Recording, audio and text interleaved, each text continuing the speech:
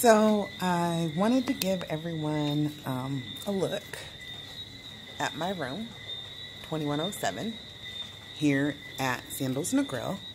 And this is a lead-in entry room. So this is basically the least expensive room in the entire resort, and I wanted you to see it. I don't usually post pictures of the rooms that are, you know, not... You guys like to see the top-notch rooms. And so this is a deviation for us. But look, there you can see it's actually still a really nice room with all the amenities and a nice sink, walk-in shower, safe. There's no room service. There's no couches.